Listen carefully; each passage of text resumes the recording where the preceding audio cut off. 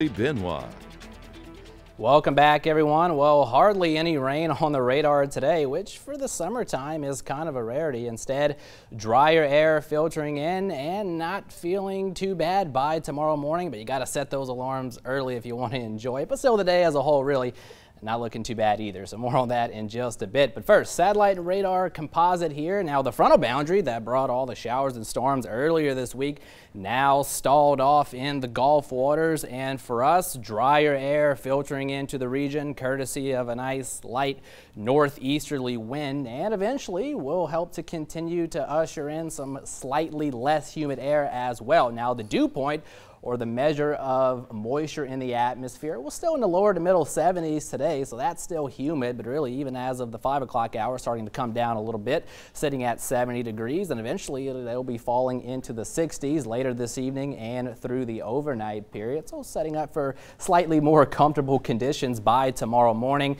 and winds out of the northeast at 10 miles per hour and 87 degrees is your current temperature. So here's the latest graph model, and again, generally fair to mostly clear skies through the overnight period. Temperatures starting out middle to upper 70s tomorrow morning, and then mostly sunny skies out there on our Thursday, with the exception of a few high-level cirrus clouds, but that would be about it. Temperatures topping out near 90 degrees, but more importantly, that feels like temperature or heat index right around 90 degrees as well. If you remember last week, we were well into the triple digits, so we're going to be a far cry from that here really over the next couple of days, so make sure to enjoy that for sure. And winds, again, generally light out of the northeast tomorrow afternoon at around 3 to 6 miles per hour.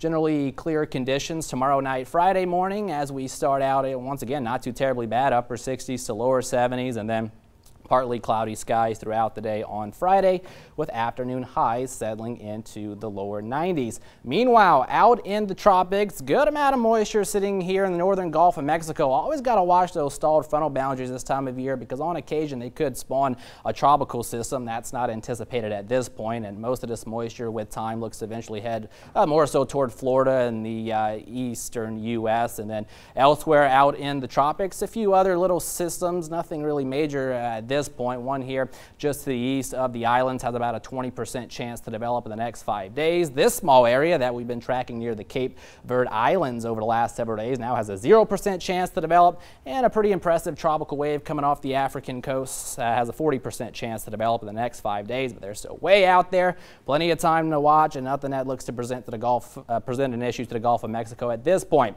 Here's the good stuff. Again, middle 60s tomorrow morning for northern parishes of Acadiana, upper 60s along the I-10 corridor, and then much of the same will favor upper 60s to lower 70s there across the coastal parishes.